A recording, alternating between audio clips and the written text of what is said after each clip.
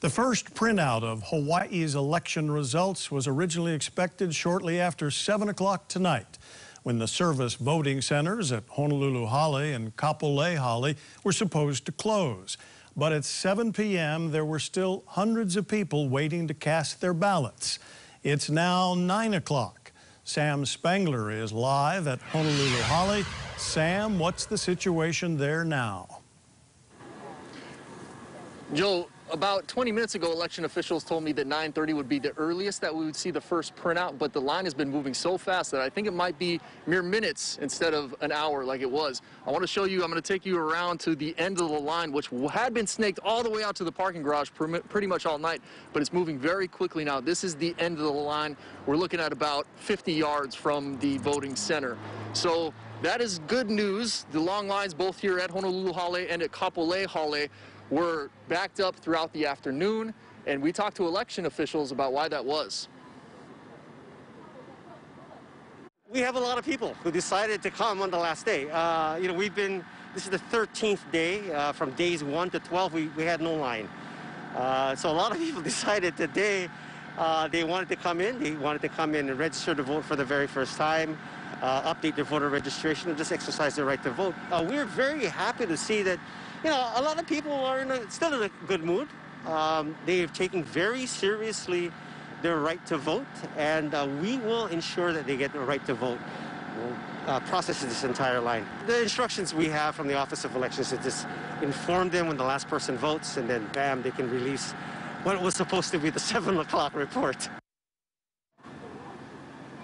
Now that should be any minute now as we see this line is increasing. It was about 20 feet that those people that were just at the end of the line got to advance. Now those people got in line at 7 o'clock. They told me that the people behind them, there was about 4 or 5 that did in fact get cut off. But anybody who made it in line by 7 o'clock by law is allowed to vote, and we aren't allowed to release any of the election results with the printouts until those last people have voted. Again, we're looking at probably, I'm guessing right now, 15, 20 minutes until those people get inside the voting service center and then get to cast their ballots. Now, I talked to people as well about why they waited, why they didn't just mail in their ballots. Some wanted to see their ballot actually get counted. Mostly, it was just people who hadn't registered to vote yet. So some last-minute procrastination. Joe, I'm a millennial. I'm sorry, but it's what we do. It's a lot of younger people. Joe, we'll send it back to you in the studio. All right, thanks, Sam. Even though it is now 2 a.m. on the east coast of the mainland, President Trump says he will be making a statement tonight. We will go to that live when it happens. We don't know when specifically that will be, but we will take it live. But let's check with Gina Mangieri, who's at the convention center where the ballots are counted.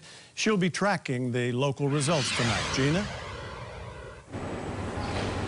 Now, just as soon as those last polls close, they can release what they already know and have counted in this room here behind me. And that's about 530,000 ballots that were cast by mail and drop box up through yesterday from all of the counties. Now, the person in charge of all of that is Scott Nago, the chief election officer, who joins me here tonight. Scott, this same-day turnout to register and vote, did you expect to see anything like it with these kinds of delays and these kinds of lines?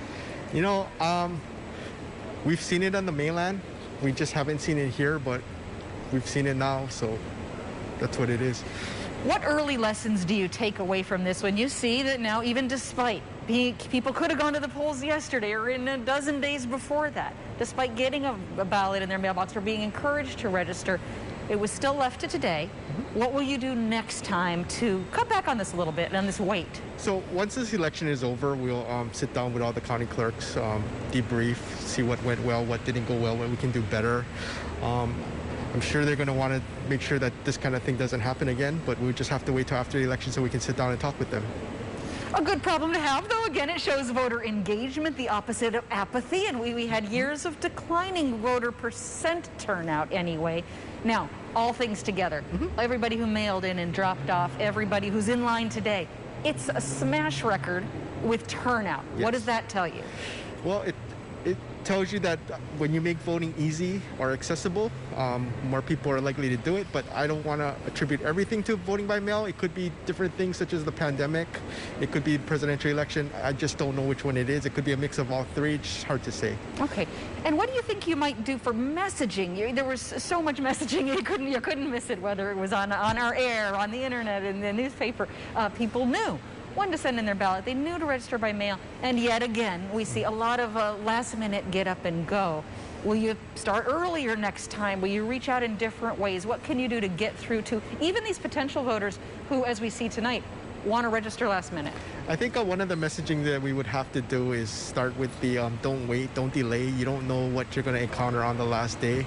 I know the city clerk was on the air yesterday saying that expect delays at the long lines at the voter service centers.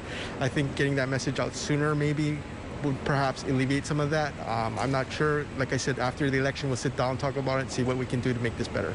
All right. Good luck to you on your transition there in the following years. Thank you, sir. Thank and you. then again, Scott Nago, Chief Election Officer. Now, we're going to be bringing you all the results from here. And as we said, there's going to be about 530,000 votes. That's 66% of all of registered voters turn in. And on islands like the Big Island, I know from even their count that they gave me up through midday today, they had gone past the 80% capacity in terms of the turnout, and that was just as of midday. So these first results are going to give us still the lion's share of the votes. Everyone who's in line today, their votes definitely count. They're very important, but whenever this first pass comes, it's going to be a whole bunch of votes. In the primary, it was 90%. We'll see what that comes to today.